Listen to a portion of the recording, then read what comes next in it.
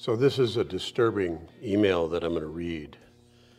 But unfortunately, people don't think that one dog or two dogs or three dogs can kill another dog. But unfortunately, it happens too often. And in this case, this family had two pit bulls and a boxer, and then a small dog. And they were gone one day, and they came home to find that the two pit bulls had killed the boxer.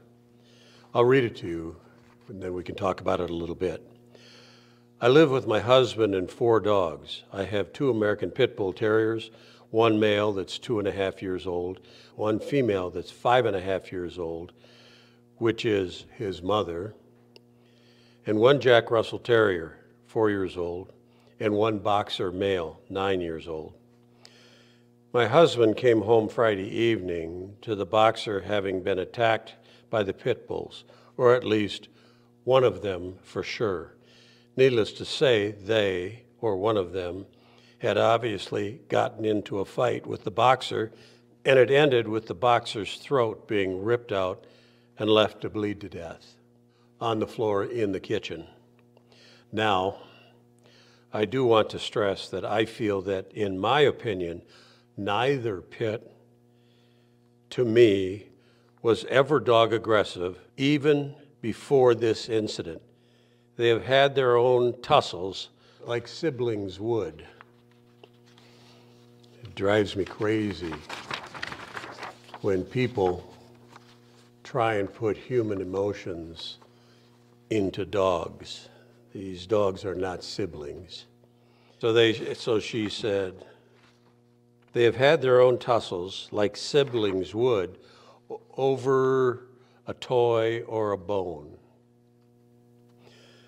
but never to the point where I felt that anyone would get hurt, much less be killed. The female pit has never shown aggression to the boxer, and only has it to the male pit when he has provoked a fight with her. The male pit only backs down from the 13-pound Jack Russell Terrier. In my opinion, the Jack Russell's living on borrowed time. Or unless we correct him and have seen that he may have started a tussle. Since the boxer is now gone, we're struggling with what to do with the male pit and possibly the female pit. The female pit was mine before we got married, and the boxer was his dog before the marriage. The male pit was kept after the female's second litter. Both of the pits had blood on them when my husband came home, and at least one or more scratch marks on them that were caused by the boxer before it died. The female only had one scratch on her chest, which leads me to believe, in my own opinion, that she may have been trying to save the boxer and fight off the male pit. Yeah, right. Of course, we will never know what truly happened. We are struggling with what to do with both of them. They have always been inside dogs, and we have left them outside only over the weekend when we were gone. It has been hard to even deal with the situation, as we both love the boxer very much, and we love our pits and Jack Russell. We're struggling with what to do with the pits. Can they be trained not to be aggressive with other dogs? Do you recommend putting them to sleep or finding them homes where they're the only dog in the household? I can't have that happen again. I'm torn because I loved them all and want to do what's best for them. Please let me know what your opinion is. I don't mind if you're blunt. Well, I'm going to preface this by saying that the majority of the emails in this dominant and aggressive dog course were collected by me back in 2005. So these dogs are long gone. And I didn't keep the answer that I read to this woman back then. The reason I collected these emails back then, remember when that was in terms of the internet back in 2005, and I ended up having a stack of emails concerning dog fights and dog aggression, and I was going to use them in writing a book. Never really got around to it, and that was before streaming video. It was before online courses.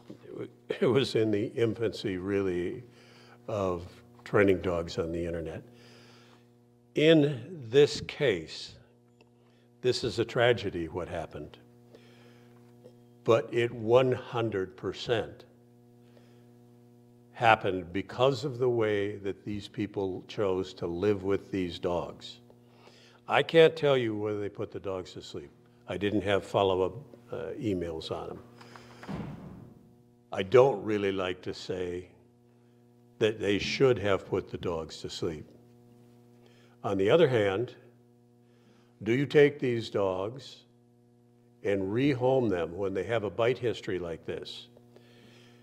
That's like giving a hand grenade to another family and hoping to hope that nothing happens with this other family. To allow these dogs that have a tussle, what's a tussle? A tussle is a dog fight. It's just something that somebody may not want to call a serious dog fight, but it's a dog fight. And to give these adult dogs toys and bones and then allow them to have a tussle is about as bad as it gets. So the answer to her question is, can you train this away out of these dogs? No, you cannot. Can you manage these dogs?